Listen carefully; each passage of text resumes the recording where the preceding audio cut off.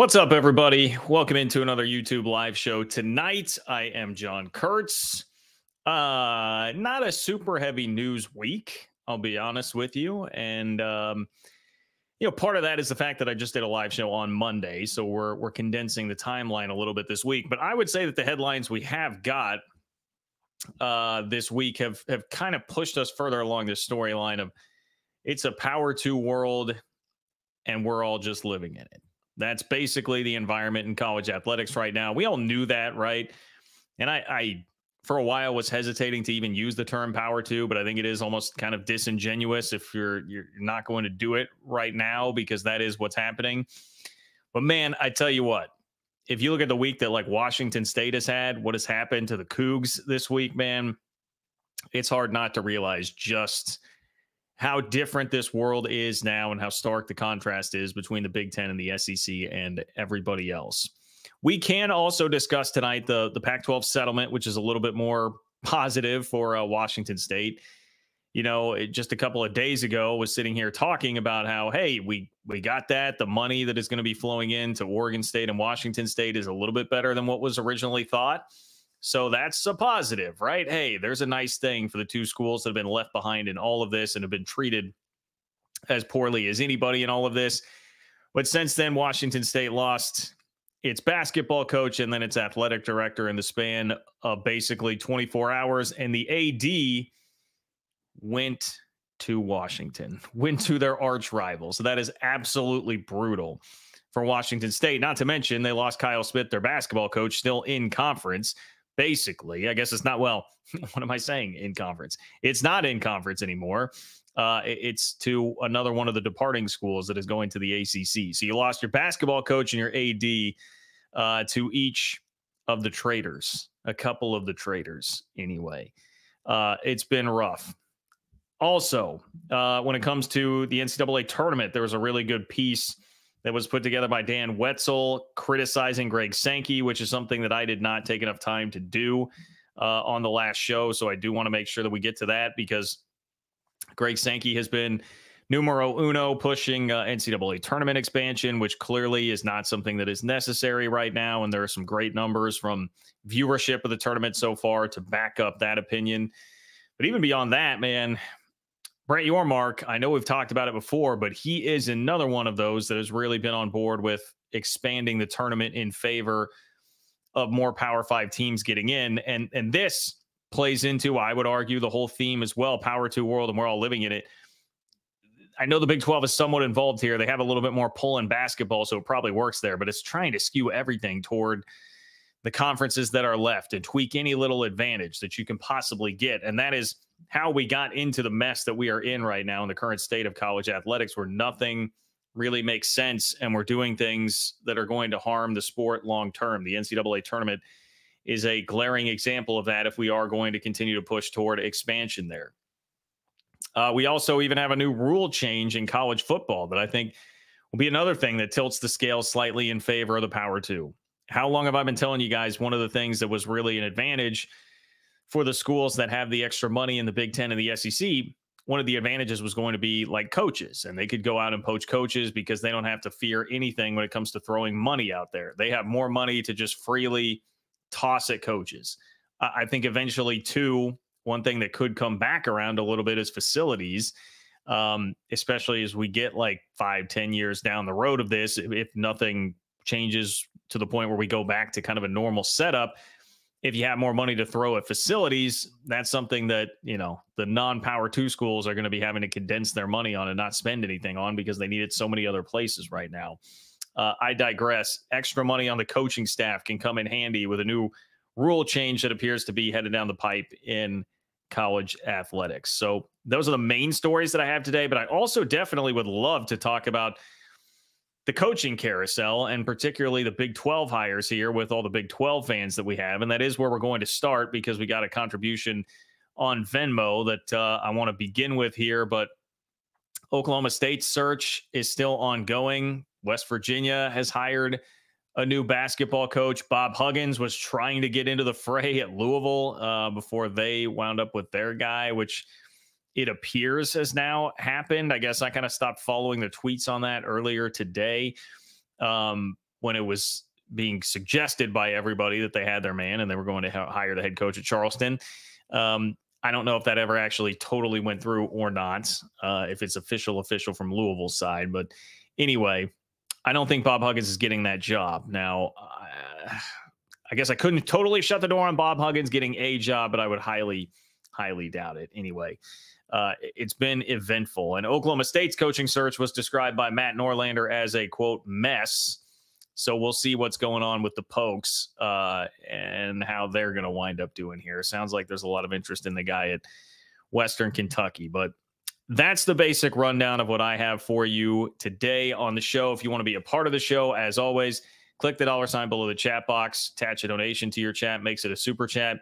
That is how you can get on the show tonight. If you would like the video, it's totally free and easy way to support the channel as well. I would much appreciate that. But best way, click the $ below the chat box in order to attach a donation, make it a super chat. You can also contribute to the channel on Venmo. It's John-Kurtz-4 on Venmo in order to do that if you're not catching it live. And you can still be a part of the show because if you leave a question or comment there, I will read it on the next show. And that is why we are going to start with my guy, Eric, today, a.k.a., as he says, the Yates 27. You guys know the Yates 27 if you've been hanging out in these chats for a while. The Yates 27 says, am I wrong or did no one bring up West Virginia's new coaching hire on Monday's live show? You are not wrong, the Yates 27. Nobody did bring up West Virginia's new coaching hire on Monday's live show, and I apologize for that. I think it was a very good hire by West Virginia. That's a guy that I had looked at and said, like, look, if K-State's going to lose Jerome Tang this cycle, that is definitely something or somebody that I would have wanted to hire. Darren DeVries from Drake. I would have definitely been on board with that. So shame on everybody for not bringing that up. Okay, first of all, let me just go ahead and throw that out there for you, the Yates 27. I will shame everybody publicly here, including myself, for not bringing up West Virginia's hire. They're also going to get DeVries' kid, it would appear.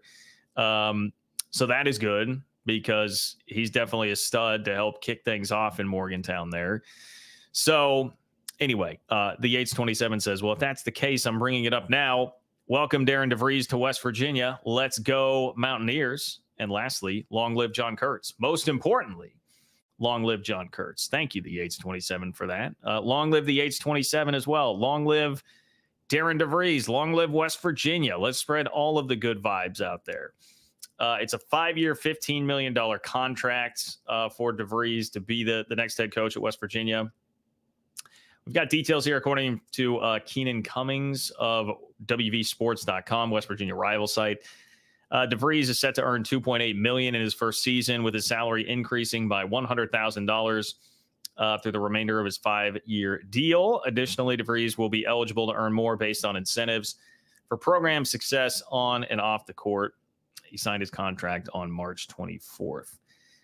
There is an extension clause activated if DeVries and the Mountaineers finish inside the top 6 of the conference standings in either of his first 2 seasons. That would automatically extend his contract for 1 more year through April 30th, 2030. So he's got 2 cracks at it. That's an interesting way to frame that clause. Like, I remember when K-State redid Chris Kleiman's contract a couple of years ago, there was some controversy about the fact that if he hit 8 wins, it would add an extra year onto the contract. This is a little bit more isolated, like chiseled down a little bit to basically like, look, we want you to be able to turn around the program within 2 years, get us back into the top. If you're in the top 6 of the Big 12, you're going to be in the NCAA tournament, which is where West Virginia is accustomed to being and where they probably should be. So that seems reasonable. That seems reasonable, and that can add an extra year onto the contract. Of course, DeVries, as I mentioned, has been at Drake. They were in the NCAA tournament this year. He never won less than 20 games. He won a couple of tournament titles, made a couple of NCAA tournaments with Drake, and he'll replace Josh Eilert. So I think it's a good hire. I know he's a well-respected guy across the profession. If you are somebody who follows like Trilly Donovan, I kept seeing him linking again back to like this is somebody that I would have been happy with at K-State if they were to lose Jerome Tang. Like Trilly Donovan kept linking him there. Maybe I should be careful with that. Maybe it was more others in the Trilly Discord. I'm trying to remember specifically what that looked like, but there was certainly a lot of smoke there for people that thought that was the type of program that would match up well. So it makes sense here that West Virginia did this, and they got their guy. I mean, I'm sure there was a lot of competition there. There have been a lot of Power 5 jobs that have filled up here really recently and filled up pretty fast. So it feels to me like West Virginia did really target him and go out and get him after I think they were waiting around in the Dusty May sweepstakes there, along with a lot of schools. There were a lot of people kind of getting in line on Dusty May who wound up, interestingly enough, choosing Michigan, which is not what I expected. So anyway, I hope that answers your question, the Ace 27, or scratches your itch, I should say, to get us talking here about West Virginia's new basketball hire. We're doing it to start this show, and that is because you chimed in on Venmo. I tell you guys, you can do it. John-Kurtz-4 on Venmo. You absolutely can do it and get heard on the show, just like Eric. So thank you, Eric, for that. Appreciate your support of the channel. And I will just toss in another reminder to like the video. If you could, leave a comment in the comment section. Let me know what you think about this Power 2 world that we are living in and the more power that they continue to gain, as we'll transition to that here in just a moment in the show. And as always, if you want to be a part of the show live and you're listening live, you can click the $ below the chat box to submit a super chat, which we'll put it in a separate column and ensure that it gets read on the show here tonight. For me, control the content, make your voice heard, and support the channel. Could not do it without all of your support, and I genuinely do appreciate all of you guys who do support the channel in that way. H. Dwayne Black, what's up, H. Dwayne Black? Thank you for being here. Thank you for your kind words, my friend. Love your show, John. Well, I love your support, H. Dwayne Black. So thank you for being here and chipping in as always. Everybody, let's be more like H. Dwayne Black. All right, that is my guy. Thank you, sir.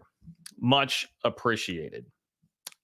Let's start with the Pac-12 settlement. I'll soften some of the bad news, I suppose, for Wazoo, because that is going to be a big central theme of the show today. But they got a little bit of good news with the settlement being finalized. And I suppose to them, you know, to Pat Chun, who just left as the athletic director, maybe it's news that he already knew. Maybe it's news that Kirk Schultz already knew. But either way, the details have been finalized now. So Oregon State and Washington State have finalized a settlement over financial distributions with the 10 schools leaving the Pac-12. The departing schools will have $5 million withheld during the 2024 fiscal year for a total of $50 million under the deal announced Monday. The departing schools also will each pay a $1.5 million supplemental contribution to the conference that will be used by the remaining schools to navigate an uncertain future. So it all totals about $65 million here, with the supplemental contribution that is going to be used to, that will be used as a part of handling some of the liabilities that the conference has, which are the lawsuits that are out there. Holiday Bowl, I'm trying to remember what all there was. There were like 2 or 3 of them that came in pretty rapid speed at the Pac-12 over the last year. Of course, the biggest lawsuit is the House lawsuit in the NCAA, and all the schools are going to be on the hook, it sounds like, for millions of dollars in basically NIL back payments as a part of an antitrust or a class action, rather, suit there. So that is what that is for. And then the $5 million withheld is something that had also been rumored for a long time that it would be something like that. They're just not going to get the full allotment of revenue on their way out the door.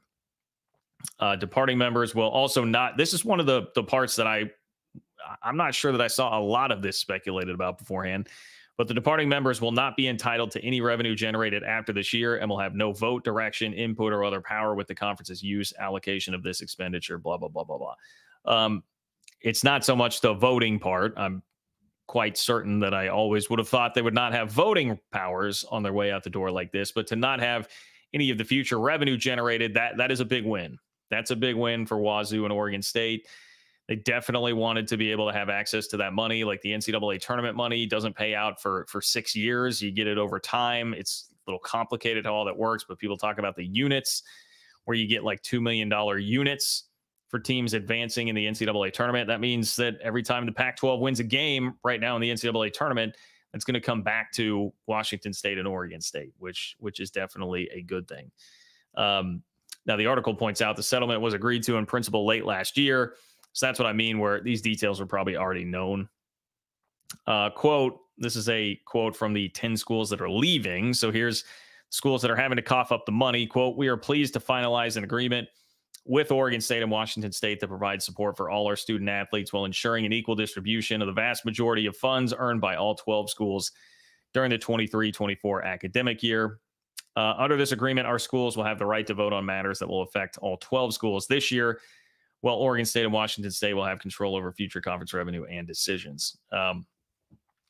Article goes on to say, on paper, that's a $65 million concession to Oregon State and Washington State, which were left behind when the rest of the conference chose to depart for other leagues. In reality, the two schools will see a lot more than that because they'll also keep the bulk of future Pac-12 revenue. The agreement states that outside of future income that was supposed to be paid prior to the 10 teams leaving this summer, all future Pac-12 revenue will stay with the conference. It's building the war chest. I know we've talked at times about building the war chest. People love using that term for what this was. This is building up the war chest as much as you can for Washington State and Oregon State, and in light of what is happening. So you feel good for them on that front, but at the same time, the situation is still pretty bleak, and it's just such a crazy contrast of the world that we are living in and the one that is even below where the Big 12 and the ACC are, that Washington State and Oregon State are living in, what has happened to Wazoo over the last couple of days. But before we do get to that, we'll throw in this part. Included in this money, the tens of millions of dollars that the Pac-12 will be paid in the next 6 years for success in previous NCAA tournaments. The NCAA rewards teams for their tournament success in a complex way called units, which pay out for 6 subsequent years. As a very rough proxy, each game played by a Pac-12 team in the tournament is eventually worth about $2 million over the course of those 6 years. And the Pac-12 is still yet to be fully paid for dozens of those units. Points out that means Arizona's run to the Sweet 16 and units earned by Colorado and Oregon will all stay with the conference. So there's a brief rundown. If you want a little bit more in depth in terms of thoughts on that, details on all of that, there was a video that I put out earlier this week that you can check out about that $65 million that will be coming to Washington State and Oregon State. But very quickly, the harsh reality of the situation that Wazoo is in came at them really fast. Life comes at you fast, as they say. And Wazoo lost a great basketball coach in Kyle Smith, who went to Stanford. And then 24 hours later, the one that has to sting even more, they lose their athletic director to Washington, to their arch rival, man. That is as brutal as it gets. I mean, put yourself, whoever you're a fan of, put yourself in those shoes. You're losing your athletic director to your rival immediately after losing your basketball coach to another team that used to be in your conference but is now leaving. This is an AD who had been outspoken.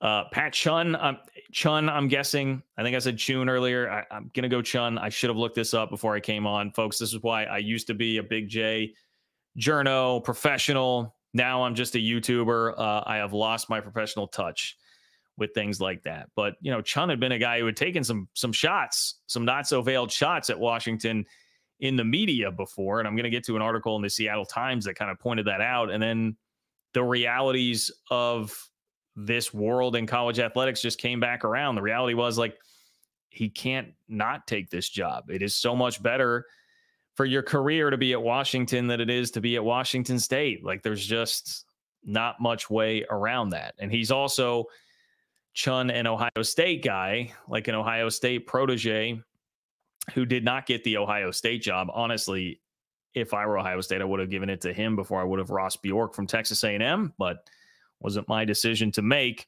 He didn't get that. So he's looking at this like, I can be an AD in the Big Ten if I ever want to be at Ohio State, if that really is his dream job. There's a much better way to get there by being at a school that's actually in that league instead of at Washington State. That may be a part of the reality right now. Like, Washington State had fallen to the point where Ohio State looked at that and said, nah, we can't do that. That's not even technically a Power 5 athletic director anymore. And so the reality of the situation is you can lose your athletic director who has been kind of speaking on your behalf, puffing out his chest a little bit at the reality of what happened with the Pac-12 and Washington's role in all of that. He can turn around and then just dump you and leave for that same person because they have the money and power right now. That's the money and power dynamic in college athletics. It sucks. It sucks. I hated this story, and I know some people question my sincerity when I say that, like, I really feel bad for Washington State and Oregon State. I sincerely do. And I think this is just like one of the grosser stories of the current state of college athletics and how it is right now, man. I hated to see this. I don't know how anybody other than Washington fans could have really enjoyed seeing that at all. Like, even the way that it was written by like John Wilner in his article, he kind of stopped in the middle of it and just said like, oof, Wazoo. You know, I'm paraphrasing, but it was something like that in the middle of the article. And it's because nobody can really watch this unfold and not feel bad, not have that kind of be a gut punch to everybody involved. It's not what anybody wants to see right now. But unfortunately, that's where we're at. So the other part of the harsh reality of this for Washington State is that now they've got to hire a basketball coach. And look, it can be done because Washington just did it without an athletic director. But it's certainly not as easy. And that's probably the first thing that you have to do, as opposed to, you know, what's going to be at least my perception is a more intensive and more difficult search for an athletic director than it would be to hire a basketball coach. But you got to get somebody in there before guys start transferring. Like, so it's not just the big picture, the macro of what has happened here and losing your AD and basketball coach, but the micro is a pretty disturbing reality too, because this is a time where the portal's running wild. And if you don't get some semblance of order in there and a guy who's just going to be able to run the basketball program, you know, who are you going to have playing? Like, the whole roster will be in the portal. So I can't imagine being at Kirk Schultz, for instance, right now, or just the deputy ADs at Washington State, the people that are going to have to deal with this right now. The timing is not good at all. And that's another problem that we kind of have in college athletics right now, right? Just the timing on all this stuff. There's so much craziness going on with NIL and the portal. None of it is timed very well. A lot of complaints about the timing of the portal being open around the NCAA tournament. Signing day in football has been a popular topic here recently. Like, none of the timing works out well for like anybody's sanity, basically. And it makes it even worse when you're losing things like an athletic director and a basketball coach here. So anyway, I thought this article from Matt Calkins of the Seattle Times was pretty appropriate here about Chun leaving Washington State. He says there's that old saying about actions versus words, and Washington's hiring of Pat Chun epitomizes it. Wasn't long ago that the then Washington State athletic director was jabbing the Huskies. Now he's joining them. A couple of recent examples during an interview on KJR FM a few months back. Chun said that next season's Big Ten football champion would not come from the Pacific Northwest, which obviously is a jab at Washington and Oregon, who left, saying like, look, you're not going to win the Big Ten. Well, now he's taking over one of those schools. So I don't know if he's going to walk that comment back or how exactly that's going to work. I wouldn't bet on Washington to win the Big Ten either. I think it's a fair point. Oregon might have a shot, but it's interesting. He gets hired in light of that, but that shows just how good of an AD he has actually been. The other quote that the article points out says, in response to a question about the rivalry between Washington State and Washington going forward, Chun said, the majority of Cougs have a very defined opinion of what a Husky is. And I'm guessing that for many of them, what happened in the summertime reaffirmed how they feel about the Huskies. I guess he's creating like a level of separation between himself and the fan base there, putting it more like in third person. Like it's not him, right? It's the fans. Look, it's not me that has this opinion of what Washington is. It's our fans. This is what Washington State fans think that a Husky is. But they damn sure have confirmed their preconceived notions on that based on the fact that they just left them high and dry this summer. The article here says those weren't scorched earth comments, and you could argue the quote about above is Chun articulating what fans feel, as I just did. But it was clear Chun was ticked about conference realignment and Washington's role in it. Doesn't matter now, though, to paraphrase Marshawn Lynch. It's just about that action, boss. And yeah, actions do speak louder than words here. He's gone. He left, and he went to Washington. Here's what the article points out as the accomplishments here. I mean, basically he's being painted, and I read Wilner too. Wilner just gushed about Pat Chun as an athletic director, not just the stability that he's provided through really tough times at Washington State going through the Pac-12 breakup, but also just his track record of hiring and the job that he's done at fundraising. We hired Kyle Smith as Washington State's men's basketball coach. Obviously, that worked out well. 11 years since they had last made the NCAA tournament. It had been 8 years since they managed a winning record, and Kyle Smith changed all of that, won 22 games a couple of years ago, and got to the second round of the NCAA tournament this year. They were ranked as high as 18th in the country at one point in time. His hire in women's basketball, Cami Etheridge, 28 years since they had made the NCAA tournament when she was hired. She went to the tournament 3 consecutive years from 2021 to 2023, won a Pac-12 conference tournament in there. And then as far as fundraising goes, from 2014 to 2018, he raised $11.5 million annually, which was nearly tripling the athletic department's fundraising efforts while he was there. They averaged more than 30. Oh, okay. So it went from 11.5 million to 31 million with Chun as the athletic director. So there's your tripling. He also helped negotiate a settlement in the wake of the Pac-12 fallout that netted Washington State and Oregon State about $250 million over the next 10 years. So in conclusion here, it says money management and hiring. That's basically what being a good AD comes down to. Granted, between new football coach Jedd Fisch and new men's basketball coach Danny Sprinkle, the Huskies are set with their head coaches in the revenue sports, but they are also navigating a dicey financial situation. That is a piece of this. It's not exactly a pristine financial situation in the short term that Chun will be walking into.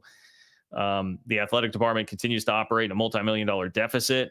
We talked about that here over the last year or so on the channel, that both Washington and Washington State were having some budget issues. The university continues to pay off a loan for Husky Stadium's 2012 renovation to the tune of over $17 million a year.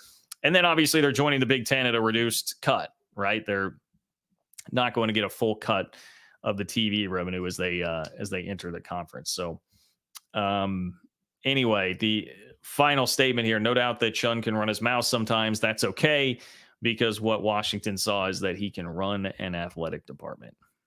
That's a sad truth, man. I say sad from Washington State's standpoint. Obviously, Washington, that's fine. Like, whatever. They can, no one is shedding a tear that there were some comments made by Chun that could be disparaging, taken as disparaging toward Washington, and now he's going to have to walk in there. No one's going to feel bad for anyone on that side of it. It's the Washington State part of it, obviously, where this is sad, because he was so good at what he did, and he was right there, right under Washington's nose. Washington has the ability to make up for a mistake with their athletic director, who lasted less than a year before jumping off to Nebraska. They have the ability to right a mistake by just rating their rival. I mean, it's just ultimate college athletics hierarchy right now. And just, I can't imagine how gut-wrenching that is to be a Washington State fan right now and have to deal with it. Here was what Jon Wilner said. Wilner said, for Washington State, and then he interjects, "Oh, Cougs." The Chun move comes one day after basketball coach Kyle Smith left for Stanford, but it's a far more significant loss. Chun's stewardship of Cougar athletics was the one constant through the tumult that began August 4th when the Pac-12 collapsed. And you remember Washington's central role in the affair. The Huskies declined an all-in deal with Apple, and in the pre-dawn hours of August 4th, opted to enter the Big Ten along with Oregon. The resulting implosion eventually left Washington State and Oregon State alone. Well, the two schools just finalized a settlement with the 10 outgoing members. Their futures are anything but secure. The Huskies used their elevated status to lure Chun away and leave the Cougars scrambling once again just 8 months after delivering the hammer. The hammer there being destroying the conference. The one saving grace for WSU, Chun will have immense empathy for the Cougars, and we suspect will make every attempt to help the Cougars with intrastate scheduling and any other matter related to their survival and prosperity. I mean, I guess that is true. I was about to say, I mean, who cares? If I were a Washington State fan, I'd probably just throw the middle finger up at that. Like, you know, I don't care, whatever.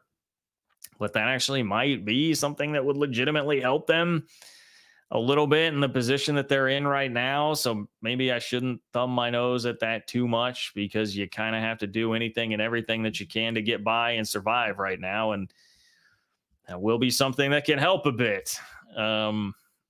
It's just still a hard one to swallow and stomach. Like, would you rather have to deal with the taunting from your rival there, that, man, we can just go pluck your AD like that and keep on moving after we destroyed the conference and ruined all your relevancy in the college athletics world?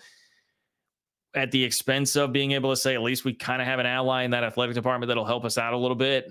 I don't know. In practical terms, it is probably better for them, but in at least certainly in Twitter terms, where we live in like a Twitter world where everyone's waiting to get off their 140, what is it, 140, 160, however many characters to pop off at you and make fun of you. It's brutal. It is a brutal break for them. All right. Alpha Cat. What's up, Alpha Cat? Alpha Cat, appreciate your support of the channel. Alpha Cat says, wait, Kirk Schultz can hire John Currie again.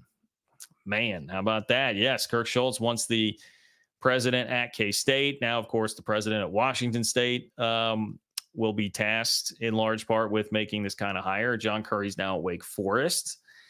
I don't know. That's the problem, though. Wake Forest is not Power 2. It's the next level down, being in the ACC, right? And a lower level ACC school at that, but that's still a pretty significant edge over Washington State. Like that, you know, I didn't even discuss the part of this where now Washington State has to go hire somebody else in the climate and the context of, yeah, not only are they not in a Power 4 conference, but how do you manage the financial waters here? And how do you manage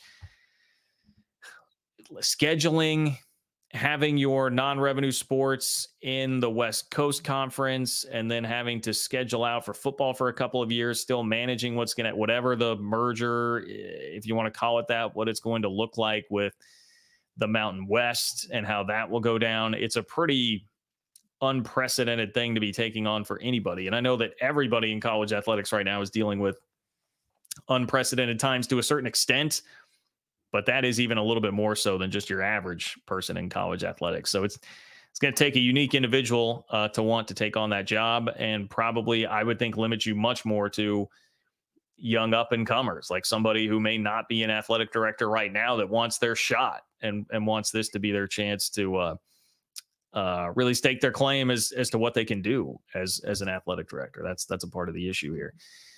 You have a more limited pool of candidates. So anyway, Alpha Cat, appreciate that. Hey, maybe if they get the band back together, that would make some sense. I mean, it does feel like the situation at K-State with Jerome Tang and Richard Linton, the president there, is very similar to what John Currie and Frank Martin was once upon a time. So I'm getting like deja vu flashbacks about that with leadership trying to run off a coach. That's what it felt like John Currie definitely did to Frank Martin once upon a time. Kirk Schultz was certainly a part of that too. So I guess you might as well get the band back together, right? Everything is a little bit too similar in that regard right now. Anyway, if you want to be like Alpha Cat and join the show, you can click the $ below the chat box to attach a donation to your chat, make it a super chat, which will allow you to control the content on the show, make your voice be heard, and support the work that I'm doing to bring you Big 12, conference realignment, college football, college basketball content here on this channel. And please do like the video. It is totally free. Easy way to support the channel as well. Just one click. And if you could leave a comment in the comment section, that really helps as well. You feeling bad for the Cougs? Let's get some sympathy going for the Cougs, please, in the comments. I would very much appreciate it if you did that. If you want more on the Pac-12, again, I did a video earlier this week that you can check out about the settlement. Okay, so NCAA tournament. NCAA tournament ratings were, according to CBS, as high as ever. You know, those can be fudged a little bit. As somebody who has some experience now in PR people are very good at working the angles there to make that stand out. But the bottom line is the ratings have been excellent for the NCAA tournament, in spite of everybody complaining about NIL, the portal, all this discussion about we need to expand the tournament from guys like Greg Sankey and, unfortunately, guys like Brett Yormark as well. Yet the tournament seems to be doing just fine. The conversation around this and the fact that we have the Greg Sankeys of the world really leading the charge and pushing for, we need to get more barely over 500 Power 5 basketball teams in the NCAA tournament. I thought Dan Wetzel nailed it on the head when he wrote that it's basically the whole problem that we have with the sport right now, that, well, college athletics, not the sport. It goes beyond that. With college athletics right now is that you have everything is just a short-term money grab and power grab. Everybody is having to cling to every single little thing that they can right now. So I want I wanted to read you some of this because I felt like it fit the theme overall tonight of, again, Power 2 world. Everybody's just sort of powerless to do anything but live in it and allow the Power 2 to do essentially what they want to here. But the TV numbers specifically are, CBS claims that Thursday was the most watched Thursday since 2015. And it was the most watched Friday ever with 8.3 million people. They also said it was the most watched Saturday ever, which was 10.3 million, which would make the first 3 days the most watched ever at 9 million.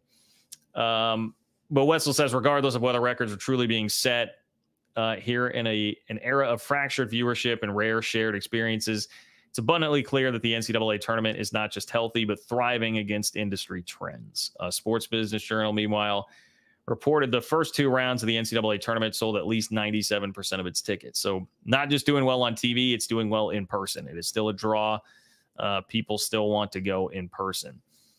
Wetzel went into a little bit more of like the minutia of the specific sport, not just like, hey, everyone's dealing with the portal and NIL, which turns some people off. But he also said there's no top draft pick, future NBA stars, a la Zion Williamson, and it still doesn't matter.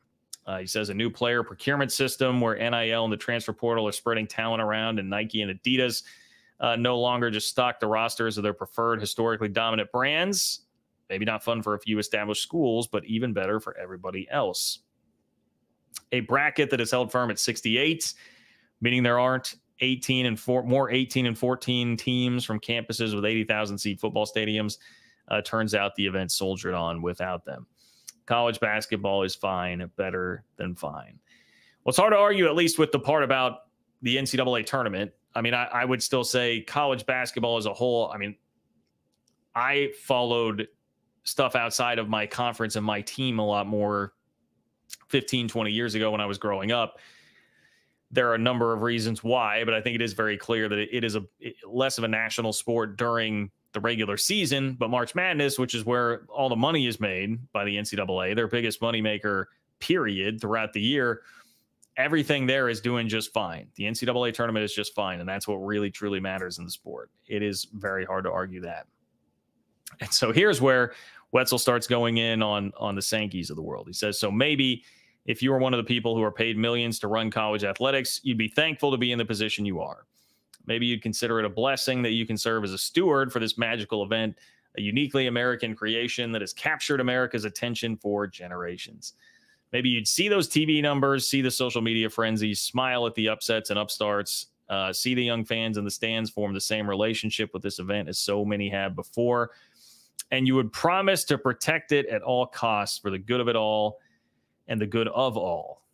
And of course, we know that's not what anybody is doing here, because we could all certainly argue college football very much in the same vein. Like, college football is a wonderful thing that so many people have bonded with before, so many people can bond with again and keep that, but yet we insist on destroying the sport at virtually every turn. So why should we expect it to really be any different in college basketball? That is the unfortunate reality here. So Wetzel says, or you could continue to push for expansion, including floating out the need for reviews on issues such as giving away highly competitive opportunities for automatic qualifiers from smaller leagues. You know, like Oakland and Yale. Who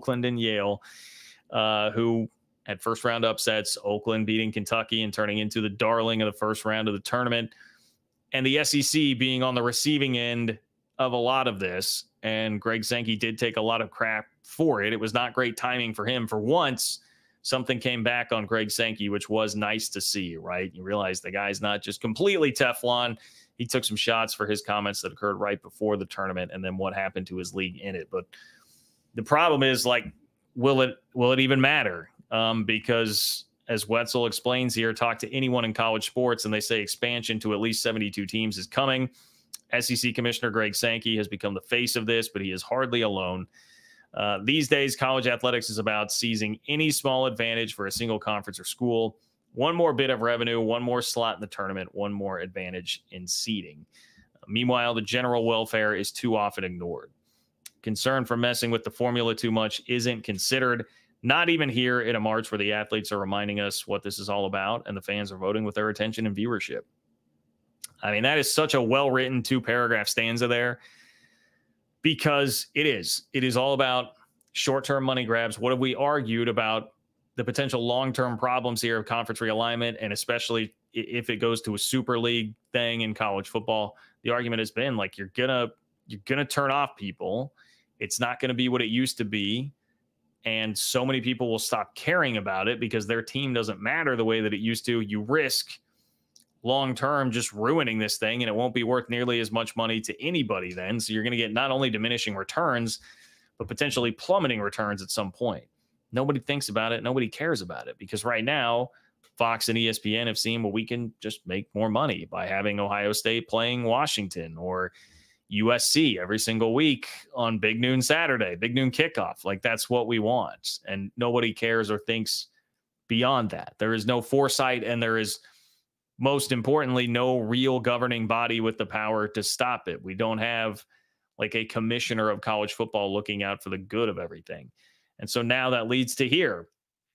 Greg Sankey knows he has all the power. We just saw him try to flex that power to get automatic buys in a 14-team college football playoff for his league. Now he tries to flex that power on the NCAA tournament. Like, I want to get more teams from my league in, not just to have more shots, I guess, theoretically at the title. It's more about like money, right? I mentioned the units earlier when talking about the Pac-12. You get the units, the $2 million units for wins in the tournament. If we get more teams in, we get more of our teams in. Who cares if it comes at the expense of automatic qualifiers from Cinderella type conferences? If we get more of our teams in, we'll win more games, we'll get more units, we'll get more money. And the beat goes on. And it's just the way that the football system has been rigged. You're going for the same type of thing. Now, it's only fair of me to mention that Brett Yormark has also been somebody that has been a proponent of expansion for the NCAA tournament, because he looks at it and says it's the same idea as like Tony Petitti when he was bringing up 14-team college football playoff seemingly before anybody. It was one of the first that we heard like publicly he was someone pushing for it. He said, look at my league. I've got more teams than anybody. So I've got all these big brands. I want more spots in there because I've got more teams. I can take advantage of this better than anybody else out there. Well, Brett Yormark says, look, you guys have commandeered football. You guys have taken away all the advantages on the football side. What I have is the best basketball conference in the country. And what I have is a league that, if the bubble expanded, could probably get another team or two in there every single year consistently, and therefore get us more money, have our teams taking up more time on TV, more eyeballs, and that could be an advantage for our league. And I definitely have to say, I get kind of caught in the middle of that, because on the one hand, I'm saying it is stupid the way that all this is going right now. It is very stupid, the current state of everything. But and I don't want them to expand the tournament. There's no reason to, absolutely no reason to. But at the same time, you got to fight this. If you're not going to fight dirty, the way that the SEC and Big Ten are fighting right now, you're going to get left even further behind. So you're kind of drawn into the mud by the way that they have been doing this and leveraging the system. You have to try and leverage the system best that you can. And for the Big 12, that is maximizing basketball. So like, Yormark's hand has kind of been forced into that. So as much as I hate it from a big picture perspective, you sort of have to be hypocritical and do what you can to take advantage of the advantages that you have. So it puts you in a catch-22. It puts you in a situation where, yes, I understand it is hypocritical. And I guess you could say call Brett Yormark out on it, but at the same time, it's a very empathetic calling out, because I completely understand what he's doing. I completely understand why he's doing it. He has to, man. He absolutely has to. But it's just a really crappy example of where the sport is at. I mean, I kind of look at it like I do politics right now. And I know don't freak out too much here, but it's like one side does something that's kind of low blow below the belt, not something you would want to do. And the other side feels like they've got to match it, because if we don't, the other side is just going to continue to do it. And you got both sides kind of looking at each other that way. And that's how you get to a situation where everything sucks. And there are no decisions being made really for the greater good of everybody. We're in that same state right now with college athletics, which is not a good place to be. Not a good place to be at all. So I appreciate Wetzel for writing it up that way. And that really struck a chord with me when I thought, like, man, look at how all this is going down right now. And look how much that just fits this central theme of where everything is going in the sport. And I've got one more thing I'm going to add to that, which is about a new rule that seems to be coming with coaches in college football. But I do want to check in with Browns and Beers. Browns and Beers, I appreciate you being here tonight. Always love seeing you here on the channel. We've got a lot of West Virginia support tonight, so that's good. Browns and Beers and the West Virginia fans happy about their new basketball coach. He says, the more I've read into DeVries, the more I've liked him, which is always a great sign for a hire. Fair warning, still saw some Cards fans saying they should go after Tang. Well, yeah, I mean, there was a lot of speculation about that. I mean, Trilly Donovan has been trying to send Jerome Tang to Louisville for like a year and a half at this point, but does not look like that's going to be the case. Everything earlier today was, is it Pat Kelsey? Yeah, it's Pat Kelsey at Charleston. The Courier Journal, yeah, it's like everywhere now. So Pat Kelsey to be named next men's basketball coach. He's going to be the guy at Louisville. You know, I got to be honest. I think he's another guy that could be successful, but based on the names that they were fishing in, thinking that they could get Scott Drew, I guess I should say like the waters they were fishing in, the names they were chasing, that's a pretty underwhelming hire for sure. Just from a name value standpoint, doesn't mean that the guy can't coach or be great, but it's not going to win the press conference the way a lot of the rumored names were there for a while. But yes, Jerome Tang was being thrown out there a lot for that job. Never seemed to really materialize very much. Whether that was on the Louisville end or his end, I guess we'll never know probably. But I mean, I'm certainly happy that it didn't happen. It just became very clear. I mean, they got really low down on their lists and had to reset a couple times on what they were doing. And you never saw from like the serious insiders Jerome Tang's name coming up a lot as like a really serious candidate. So for that reason, I was never over the last few days supremely worried about that job specifically. The rest of the carousel, I mean, you know, that still definitely has me nervous. And I think you're going to have to sweat it out a little bit if you are a K-State fan. But yeah, not going to have to worry about it for Louisville. I mean, they like Richard Pitino was in there all of a sudden at one point. And then it was like, well, Richard Pitino is out. And you're like, man, if they're getting down to that, boy. Shirts at Indiana State. That was another name that was coming up that may have actually had the opportunity to take the job, but decided not to. Anyway, I know Browns and Beers, you care more about DeVries. Like I said, I like the guy. The more I started to look into him, the more I was very much warmed up to that. I think my question there will be, what is he going to look like with this should help, obviously, the NIL that West Virginia can provide him with, because I don't think that will be too much of a problem at West Virginia. But it was going to be like, you know, what does he look like recruiting with a full NIL budget? I mean, I think the guy clearly can coach basketball. Then I kind of stopped myself and it's like, I don't know, when you evaluate it now, how much of it is what we traditionally think of as being a quote unquote good recruiter and how much of it is just having a good enough collective? You know, that's a discussion I would actually love to have with a basketball coach, like somebody who's on a staff right now.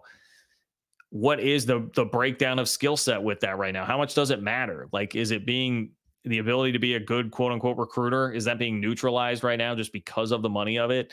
I'd be very interested to know. But that's kind of like my gut, if I were thinking in more of a traditional sense, would wonder about a guy coming up from that level at Drake. But I think it's clear that he's a good basketball coach. And honestly, like the fact that he's got his son coming with him is a really nice way to try and jumpstart things in year one too. So glad that you're happy, Browns and Beers. Wish nothing but the best for you guys, because I know times have been a little bit rough. You guys have had to endure a lot between the NCAA rulings and everything that happened with Huggins and that falling apart. Like, and to deal with a lot with the West Virginia basketball program. So appreciate you, Browns and Beers. Thank you for being here. Aloha Nate 2004. What's up, Aloha Nate 2004? Aloha Nate 2004. Expand to 128 teams at a weekend. Would CBS pay for it? If not, why expand? Yeah, well, certainly. I mean, yes, it would definitely be all about money. Now, a part of this is wanting to get extra teams in there to get extra units and make your money that way. If someone's going to pay for it, there's always going to be somebody in college athletics pushing for it to expand. I read your comment at first and I was like, man, is this really going to be someone saying like, why not expand? Because to me, it's like, well, I done 128 teams, like just devalues the accomplishment of it. You know, I don't really, that's basically, think about like just watching a bunch of NIT games under the umbrella of the NCAA tournament, but not even to the round of 64 yet. Like, those are not teams that are going to be good enough to make truly deep runs.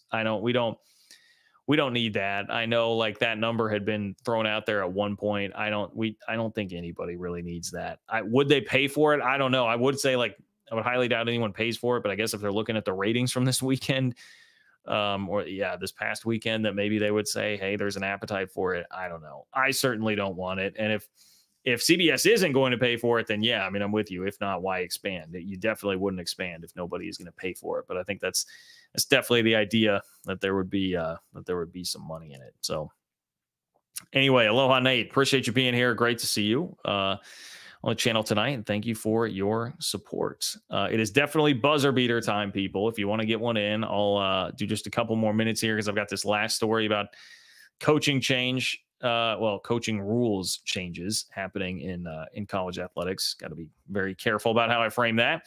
But you can click the $ below the chat box to submit a donation and be on the show tonight here within the last couple of minutes if you have something. Also, if you could like the video, we'd really appreciate that. Really free, easy way to support the channel. So this is another thing. I felt like I was reading this. I got pretty far deep into this Ross Dellinger article about a change from the NCAA Football Oversight Committee, and I thought, this feels like another thing that can be leveraged by the Power 2 with their extra money. And eventually he did get to that and point to, like, hey, critics might say this is something that could happen.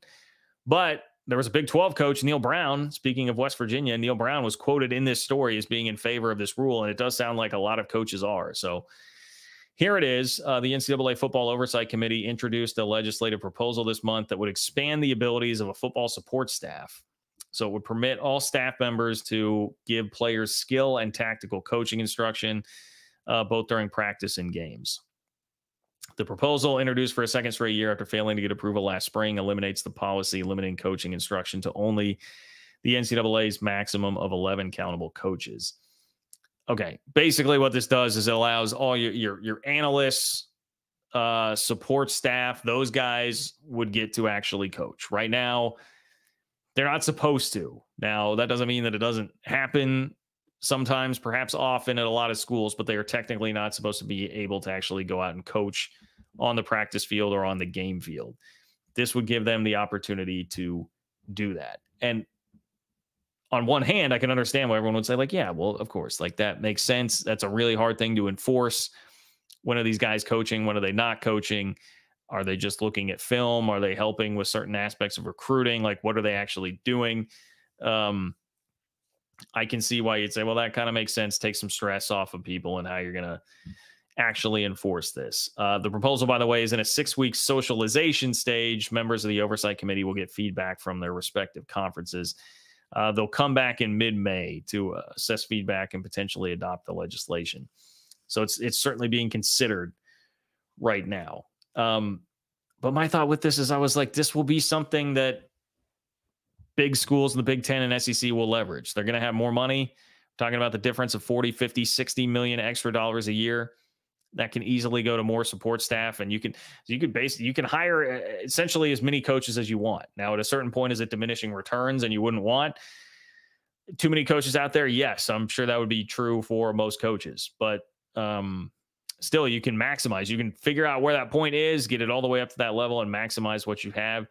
You can also be splitting more responsibilities now if you really wanted to, right? If you're going to have a position coach do more recruiting and you want to have somebody take over some of the on-field stuff for them, you have like an assistant quarterbacks coach. You can have one of the quarterbacks coaches be skewed much more toward recruiting, the other one toward, now I can actually go out there and be on the field and coach. Like, you can siphon off some responsibilities that way. I think there are a lot of creative ways that schools with more money could figure out how to do that.